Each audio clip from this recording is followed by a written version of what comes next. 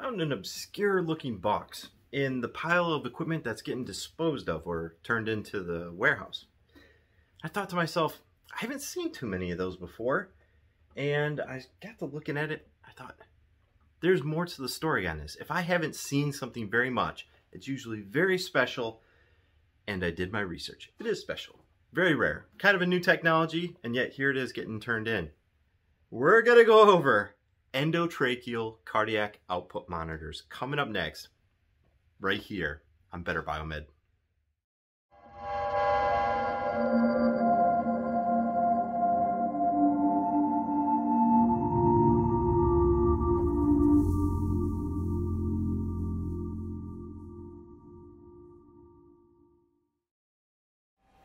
Hey guys, welcome back to Better Biomed. Today I have a very unique device. This guy was actually technically pulled out of the trash. He was going to get disposed of or turned into the warehouse. This is the ECOM, or the endotracheal cardiac output monitor. And it's an extremely rare device because most cardiac output uses a Swan-Ganz catheter and it's hooked up to a normal cardiac output monitor. This guy is a less invasive method of getting that reading. Anyway, this guy uses an endotracheal tube, which is a long flexible tube which goes down the throat of the patient, and it's properly seated very close to the heart.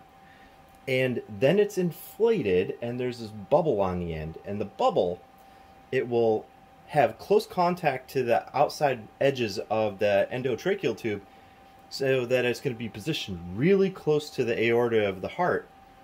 Anyway, the way that this guy works is it shoots a high-frequency AC across the pads, and these are silver-doped electrodes, and there should be about 7 of them on there, if I remember correctly. And it uses different geometries of different electrodes in order to come up with a 3-dimensional resistance figure for the amount of blood that's being pumped through the aorta. And this means that they don't have to run a Swan-Ganz catheter into the patient. It's just there, and I do imagine that it's very fussy about the placement inside the tracheal tube. I do believe that this guy is probably a game changer. I would assume that it works rather well. On the first screen, as you come into it, you can see that it does ask for your patient's demographics, height, weight, age, and then it goes right on into your waveform. And it's actually very cool, very simple layout. And when the device is set up correctly, it should come up with a measurement for the amount of blood being pumped from the left ventricle of the heart. So guys, this is just one of those devices. It's got a very special purpose, and you don't see them that often, and most people just look right over it. They think, oh, it's just a surgical handpiece or something. But as soon as I seen the scale on the front of it, I knew that this guy was going to be very special. This is the cord that goes from the front of the device. It connects to the endotracheal tube. Endotracheal tube is going to be in the patient. It not only creates an airway for the patient, but it also has the measurement electrodes in it, so it's an all-in-one solution. It's a very cool device. You can tell it's kind of loud. That sound that you hear is from the fans. The front is really simple. It's just got a single dial, and my particular unit, yeah, you can see it's got a fan, 2 fuses. It's got a communications module on the back with 2 serial ports. And if I remember correctly, these serial ports right here are going to be running to a serial port server, which is a little device that takes serial data from your medical equipment and it converts it over to HL7, to which your Epic or whatever your system is, your digital medical record, is going to strip this data as it needs. So it's a pretty cool device. Very simple. But I think I want to take a look inside and see how it runs. What do you think? Alright guys, I'm going to go ahead and take a look inside this guy because I always try and anticipate what is inside that makes these devices work. And a device like this I normally wouldn't take apart if it was still in service because, as I said earlier, there's not too many of them in circulation, so you don't want to just tear something apart, maybe void the warranty, the calibration, whatever. This guy is moving on to another life, so it's fair game. You can see I got 4 fasteners on the bottom, and got a whole string of fasteners here on the back panel. Gosh, somebody really went off on these screws.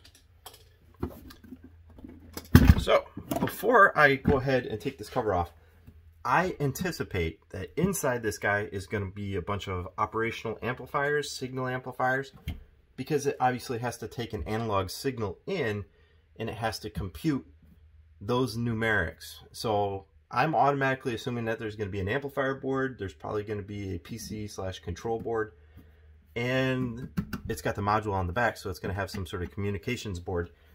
Let's take a look. See what we got. Oh, wild. Look at this. It's got way more going on inside it. Okay, what do we got? Astrodyne. What is this? Okay, so I have my low voltage power supply over here where my AC comes in, converts over to DC, but there's a lot more to the story because there's something right here. It's called Astrodyne. What does it say? I have no clue what that guy is. I'm very curious now. It looks like it's another type of power supply. Anyway, I can see input, output power. Oh, okay. Let's see. This right here's got a very large resistor, almost like a calibration resistor. It says current source.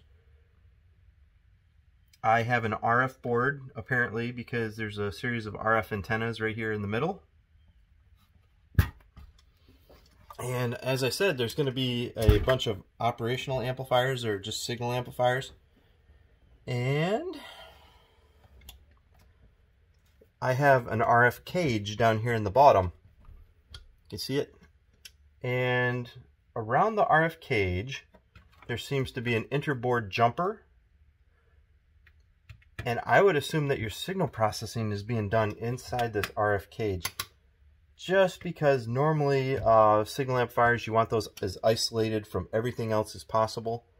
And usually they will be isolated using either shielding or some sort of extra panel. There's shielding in between each and every one of these layers. Here's a panel. And you can see it's got this guy down here at the bottom. There's a panel right there. It's really neat. I can see some calibration potentiometers. It's a little bit of old school going on there. I wonder what year this guy is.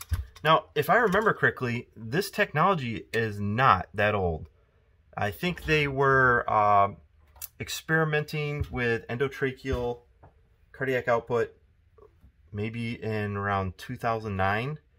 And this one here has a build date of 2010. So this has to be one of the first endotracheal cardiac output monitors. And maybe that's why it's got all these boards thrown in together. I mean, the build quality is really nice. I can see they use extra good fasteners with lock washers on everything. Everything's labeled. Very meticulous. In fact, just judging by the numerics on these RF cables, I would say that this looks like maybe it was assembled in Europe because of the numerics and how they draw their 7s and their 1s. I wonder if that's true. That would make a lot of sense because this looks very German. Very German indeed. So there's another isolation panel here that separates your noisy sources of power, which are going to be your switch mode power supplies.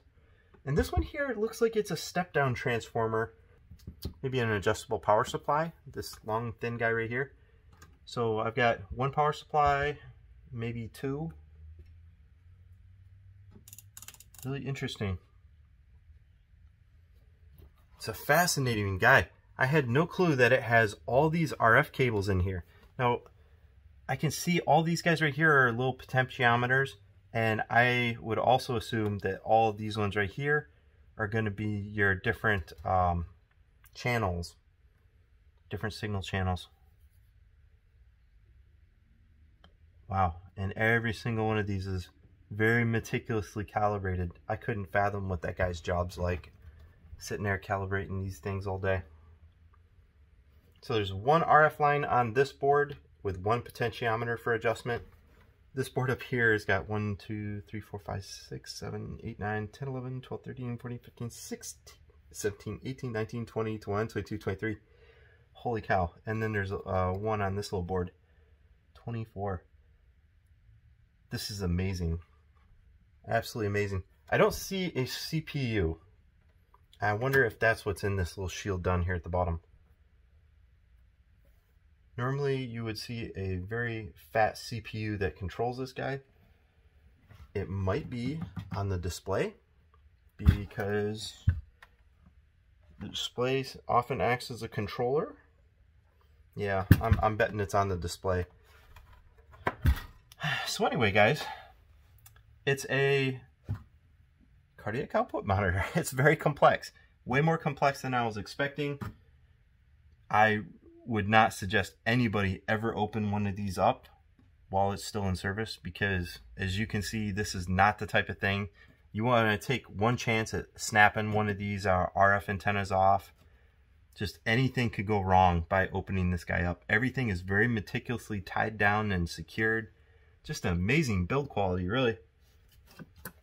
But that is the ECOM, endotracheal cardiac output monitor. I wish I had an endotracheal tube to show you guys, but I assume that the consumables ran out probably a while ago, which is why they're probably turning this guy in. It's also a reason why I created another video which was talking about planned obsolescence, because the day that they decide to quit manufacturing these very specific endotracheal tubes is the day that the device you purchased is no longer valid. You might as well turn it in. It's not worth its weight in trash. So anyway, guys, that is the endotracheal cardiac output monitor. Very cool little device. I love it, man. This is what I'm doing this job for, so I can tear cool stuff apart, figure out how it's working. And this is one device I would clearly say, do not pull apart. There's too much stuff going on in this bad boy right here. I would assume it's very fussy about static electricity too. So anyway, guys, hope you like this little deep dive into endotracheal cardiac output monitors. I would love to see what the new version of this guy does, because this one is obviously first gen technology. So build quality, excellent. Build date is 2010. Thanks for watching, guys.